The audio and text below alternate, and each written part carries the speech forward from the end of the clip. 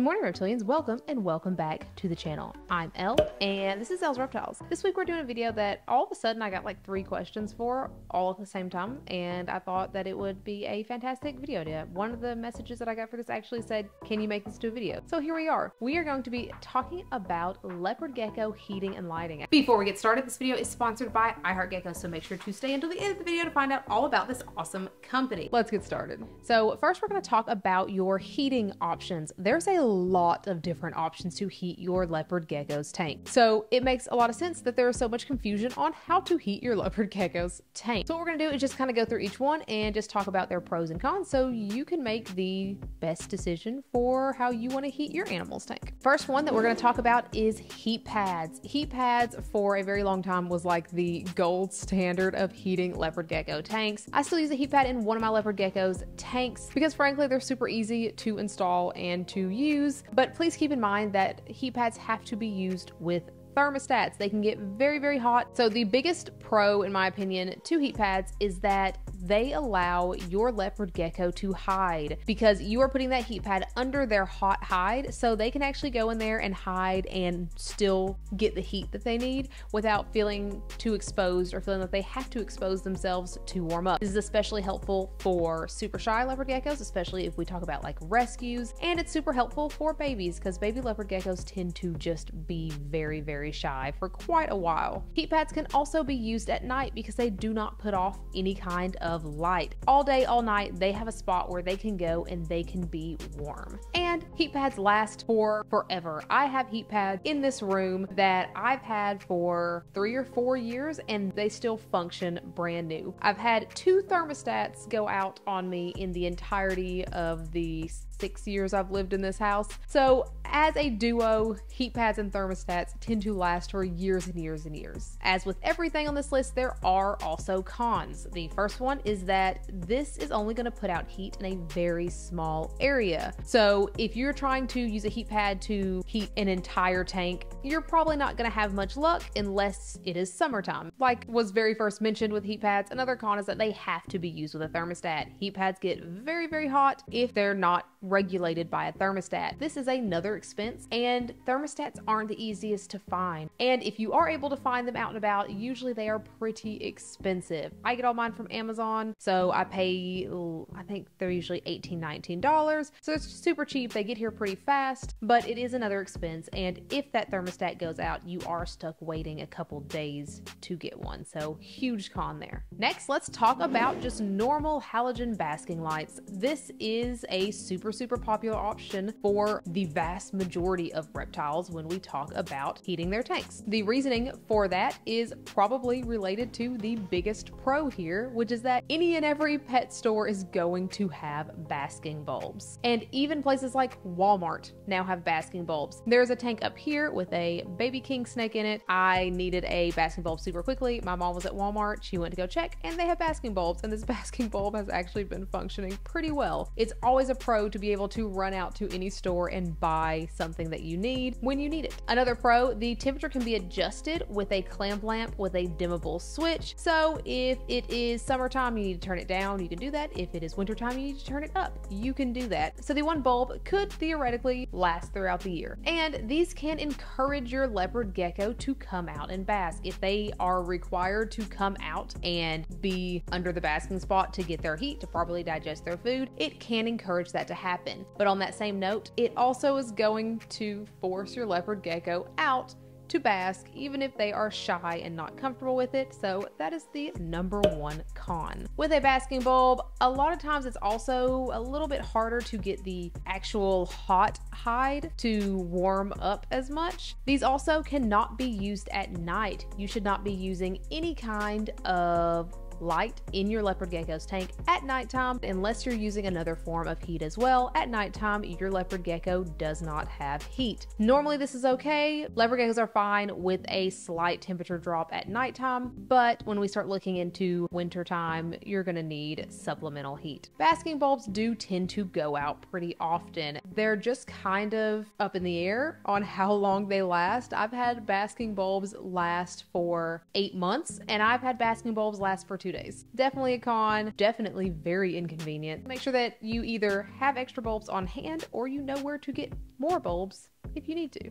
Next up, we have deep heat projectors. This is an option that I have been using lately with multiple of my animals, and I adore these. The ones that I use are made by Arcadia, and as the name suggests, these bulbs are going to project heat deeply into your reptile's muscles. So jumping right into the pros of this, these bulbs are going to emit IRA and IRB. It's going to super closely replicate the heat from sunlight, and it's going to do it without emitting any light. That means that you can use this deep heat projector day and night. It also has a very wide heat output, which in my experience has made it a lot easier to actually heat up those hot hides. This also means that they do an amazing job of raising the ambient temperature in your tank, and they are supposed to last for up to a year. But as amazing as these are, as with everything else, there are cons. The first con is that these things get hot. They need to be used with a dimmable switch or a rheostat, thermostat, something to make sure that it's not overheating that area. And the other two cons, they're not the easiest to find. With an item not being the easiest to find, that also means that they are relatively expensive. They're going to be about the same price as buying a heat pad and a thermostat at the same time, but they are quite a bit more than just going and buying an $8 basking bulb, so definitely keep that in mind. But in my opinion, they are very much worth it.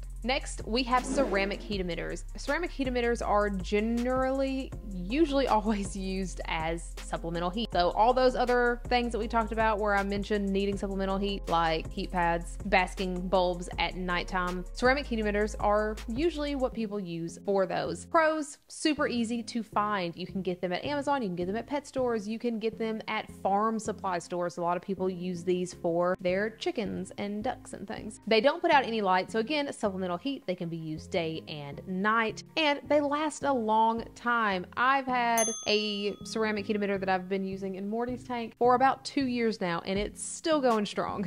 But they also put out a lot of heat. That could be good, or it also could be a con, because these, just like the deep heat projectors, need to be in a dome with a dimmable switch. These things can get very, very hot, and you don't want to cause the ambient temperature in that tank to raise so high that it's dangerous. And the last in the heating section is Mercury vapor bulbs. These are on the list because these have been around for forever, and people always ask about Mercury vapor bulbs. Since they've been around forever, they are super readily available, and they also produce UVB, which could be helpful. However, I do not recommend using these with leopard geckos. Mercury vapor bulbs are made to put off a lot of heat. Generally, using mercury vapor bulbs is going to be geared at large reptiles. I highly suggest, just for the safety of that animal, avoiding these if you can. Next up, let's talk about UVB lighting. UVB lighting for a very long time was not used for leopard geckos, and it was deemed that they didn't need them at all. And that's because for a long time people thought that leopard geckos were nocturnal. Leopard geckos are crepuscular. During dawn and dusk, there is not a lot of sunlight coming through. With that being said, UVB light is not necessary for your leopard gecko to live. It is necessary, however, if you want to provide the healthiest environment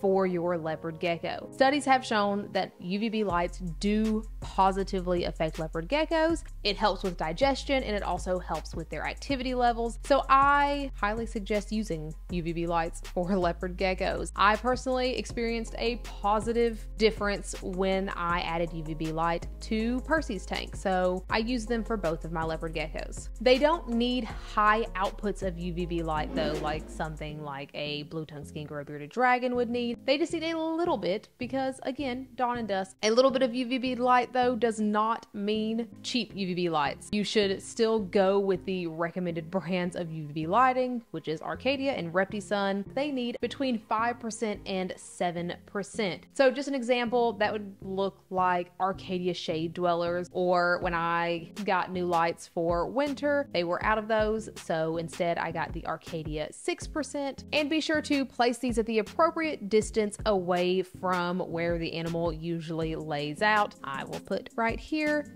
Reptiles.com's chart of example distances. Also, as with all UVB lights, make sure you are replacing them on time. So that is usually, depending on the brand, between every 6 and 12 months. Quickly, we're going to go over some necessary tools that you need in properly heating and lighting your tanks. Number one, a temperature gun. Temperature guns are important because temperature guns are going to use a laser to get the exact temperature of the spot that you pointed at. This is important to measure basking spot temperatures. You also will need a thermometer, but a thermometer is not going to actually measure the temperature on that basking spot, which can be 20 to 40 degrees higher than the ambient temperature. You do need that thermometer to measure the ambient temperature. It's also a very important tool because while it's not getting exact spot temperatures, it is going to make sure that either the ambient temperature in the tank is warm enough during the winter time or during the summertime, or if you're using deep heat projectors, ceramic heat emitters, that the air temperature isn't too hot for that animal, because too high of an ambient temperature is dangerous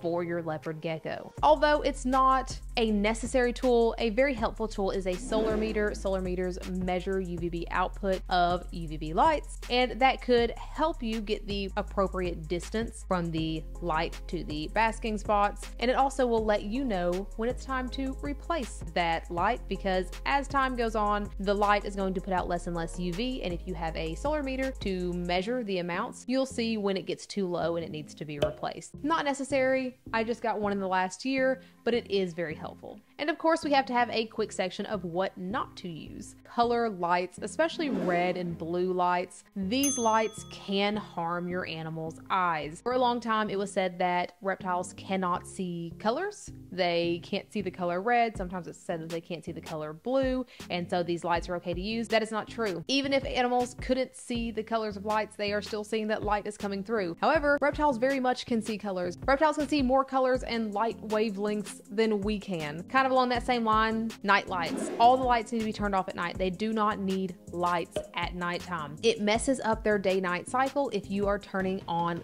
night lights. Turn off the lights at night. Heat rocks. Heat rocks are dangerous. Heat rocks supposedly have an internal thermostat. However, those internal thermostats malfunction very often. The heat that a heat rock puts out is also very uneven. So even if the thermostat is showing that it is 90 degrees in this spot, up here could be 120 and your animal is just laying on that. They are a huge cause of burns and injuries to reptiles. And the last one is anything that produces a large amount of heat without using a thermostat or a rheostat or a dimmer switch or something. We have recommended basking and hot side and cold side ambient temperatures for a reason. Those animals need those temperatures. But that is it. That is all that I have for this week's video. Hopefully it was helpful. Hopefully if you are trying to figure out how to heat or light your leopard gecko's tank, maybe you walked away with information on how you can best do that for your animal. As I said at the beginning of this video is sponsored by iHeartGeckos. iHeartGeckos is such an awesome company that does this super cool thing where they make these conversion kits for tanks. Conversion kits are essentially just a door with a whole bunch of ventilation on it that you put onto a tank. Any glass tank that you may have laying around that you've had for a while that you just got super cheap. You just put it on there with a little bit of silicone and it makes a front opening tank for your animal, because reptiles like being reached in at from the front and not from the top like you are a predator. It makes them feel more comfortable, and it's a very inexpensive option for you because front opening tanks at pet stores are very expensive. This is a very inexpensive option, which is why I love it so much. These kits are very high quality. They last for a very long time. Mine haven't yellowed or gotten scratched up or anything like that. They're just awesome. Make sure if you do happen to order one of these, you leave Elle Reptiles in the How Did You Hear About Us box. That way they know that you guys are coming from here. Thank you so much to iHeartGeckos for sponsoring this video. As always, if you haven't already, please feel free to follow me on my other socials and like, subscribe, and hit that bell for notifications every single time I put out a new video, which is every Sunday and some Wednesdays. This week's Instagram shout out is here, and this week's subscriber shout out is here. Thank you both so much for liking and following and subscribing and commenting and sharing and all of that jazz. You are the bee's knees. Thank you so much for watching, and I hope you have a fantastic day. Bye.